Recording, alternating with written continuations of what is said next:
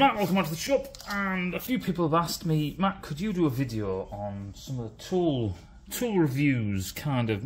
Alright, so I'll just give you an update on stuff that I use that I found extremely good and stuff. For a lot of people, this will be a lot of old stuff. I have a load of other tools, but I'm not at the point where I recommend using them. And all that means is that they haven't stood out. So it's not that I use them, they work, therefore I will. For instance, right, Gorilla Glue, Super Glue. It does the job. It doesn't do a particularly brilliant job compared to other products. So I'm not going to recommend it. That was literally just something at hand that I use, etc, etc. So we'll just kick off. So one of them is Vice Grips. So Vice Grips are owned by Irwin these days. I'll bring another one. Oh, I did. I brought the daddy one. So these are welding clamps. Oops, get that out of shot. So these are welding clamps. These are the original Vice Grip, and it says Vice Grip with the two hands, holding hands for some reason, and then it crudely has Irwin stamped in there. These are welding clamps. There's a big one. Bang. There's a small diddy one. This is a 6. What's that say? 6. That says 11, I think. There's a radius on the tips. I think that's all that is. Just, you know, any kind of this kind of, you know, mold grip with jaws, without jaws. The flat. I've got some flat panel ones that squeeze panels together. All that kind of jazz. But the Vice Grips, they're not as good as they used to be. But these are still quite good. And they don't really cost you. They cost you a bit more. Do not get the ones like this. Don't get the ones with the plastic crap all over them. They're crap. Moving on. God, these are bloody mucky. So I've got loads of Nipex stuff. I just thought I'd bring out, when I'm going to recommend something, I just thought I'd bring out something that's a bit different. You know what I mean? Not your usual. I could just get the Cobras and the alligators and all the parallel grips. I've done them before. So these for side cutters. Now, there are guys who do modelling, you know, like modelling. They use side cutters, and they get these side cutters from Tamiya or whoever, and they charge them 60 to 80 to 100 quid. It's a joke. These are off Amazon. These are just Nipex jobbies. These are 78, 61, 125s. These are just the same, right? And I have, yeah, I've got a pair that are expensive side cutters for the modelling. They're no better, so don't waste your money. These are some circlip pliers, big ones. These are big daddy-os, them ones. And then these are some blades for cutting silicon tubing and stuff. So, you know, 3 things that aren't your norm. They're probably your norm, but you get what I mean. These are huge and these are weird oddballs. So that's them. So Nipex stuff. It's not specifically them models, it's specifically Nipex full stop. Nipex for the price is fantastic. Next one we'll get on to is vessel stuff. If you want any GIS screwdrivers, these are the ones to go with. They're the nuts, they're the nuts, and they're the nuts. There's a bigger one, here's a smaller one. The handles have held up pretty well. Some screwdriver handles are absolutely naff. These are, yeah, pretty good. It says non-slip. The knurl's good though, I like the knurling. I just wish it had a hex block at the top, that'd make them better. For standard screwdrivers, I've got some Facom, because Facom. These are pretty good. They're extremely, they don't feel like they're going to whatever. The heads are fantastic, and the rest of it, yeah. There's a flat blade. This one gets quite a bit of abuse. It's used quite a lot, and again, it all stands up fine, and it's good stuff. So Facom stuff, them ones specifically, the ones that look like that are good. Torque wrenches. So this is my Norbar torque wrench. Like I say, you might have seen a lot of these things before, but it's more for the people who haven't. But yeah, this is good. And what we're going to do soon It goes from 10 to 50 newton meters. This is the Diddy one. This is it says the TTI 50. If you can just make out the 50. This one is I've got the torque tester, so we're actually going to test this. I've had this maybe, I don't know, 4 years, 5 years now. So we're going to get the torque tester out and test it, see what it actually says. So that'll be quite cool. So that's torque wrenches. I haven't spoke about these things enough.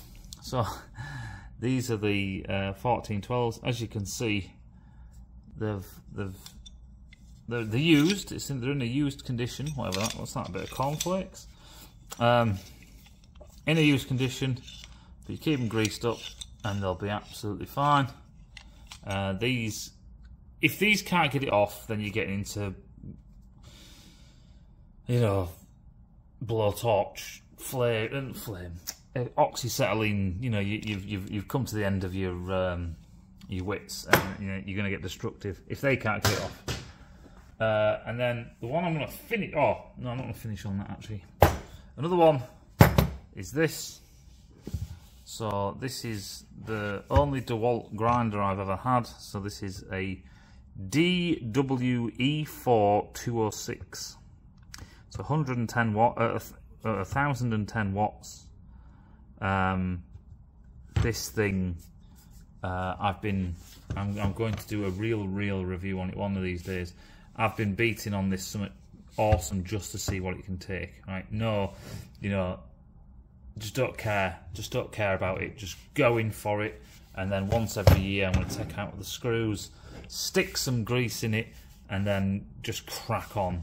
But the button is one of the best buttons that I think I've ever used. The DeWalt, not the DeWalt one, the Bosch one makes me want to cry. So that's that. We'll finish on my favourite in a minute, the one I can't stop going on about. But before we do that, I've also got some, these are Teng tool, long reach jobbies. These are great. I don't think I've used the biggest ones, but yeah, these are quite good. So I'm having good fun with them. They don't feel like they're getting, because some of these fasteners, especially ones that hold like around the crank area, stuff like that, if they've got big hexes in, they don't want to budge, and they seem to just be fine with it. So I've got these bad boys, and I want to finish on these because these are one of my favourite tools of all time. But I got some more. I've got loads of sets of these, right? And there, I didn't want to bring the whole set. I could have brought the whole set of it. It's just the stack of tools there was getting really big, and I didn't want to have all these tools clattering around and falling over. So I just brought one of these to come with the kit, and I've got loads of them. I think I've got 5 sets of these. Anyway, I'll put them to one side. There was a complaint saying that the sleeve comes out, so like that. This is the first time this has actually happened to me. He said it lasted a couple of weeks. I don't know what he's doing with them. But yes, this is the first one to do this to me. What the hell is that glued onto the bottom of that? This is the first one. This is the first one to do this to me. Might just melt it on or something. But yeah. Or just clean off the outsides, because this has got loads, and you can see loads of striations. As you twang in and stuff like that, you hit edges. You know what I mean? You hit the edge of a case or a bolt head or something like that, and it gets to them. And if you look, the 5 is actually the one with some of the... Oh, what's the bloody hell is that? Some of the... I think these are the ones that are in the bottom of the toolbox. The number 5 is the one that's got the worst amount of damage or use. That one's had a bit of twanging as well. But, yeah... So yeah, the Gay Pride LGBTQF, whatever it is, I don't know, ZZR 1300. Yeah, so these are the nuts. I've also got these, but I don't use these nowhere near as much. As you can see, the bloody dust on them. But these are basically the same thing, but just the Torx ones. The security Torx until they get down to a 9, because you can't put an hole in that, or you can't have a post in that would work. These, like I said, I don't use them as much, and I wish they did these in big. They might do, but I haven't seen them, so I wish they did Torx in big ones. But yeah, that's basically it, really. I have just literally, let's see what I've got in reach. I've got some spanners here, I don't know what for. There's a Facom, there's a Teng, and this is I think this is a Sealy one. I think this jobby spanner, that Premier is a Sealy brand. That's a Facom, because Facom. That's a Teng one. I've got some blue tack. Literally, it's just what's next to me. I don't know why these are here, actually. I've got some gear ratchets, but I don't like this. It's good. The only use I can see for this is when you've got really long studding, because it goes all the way through. So you can go all the way through, come out the other side, so you can get really long studding. Apart from that, I don't really see the use for that. So we'll get rid of that.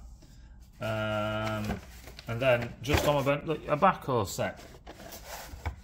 Is this the one with a funny catch? There's one with a funny catch. No, but this one's, it's been used a bit, but nothing crazy. Because I've got loads of these. Every time I see one, I end up bloody buying. There's a massive one over there and the big one. But yeah, these are just the things in reach.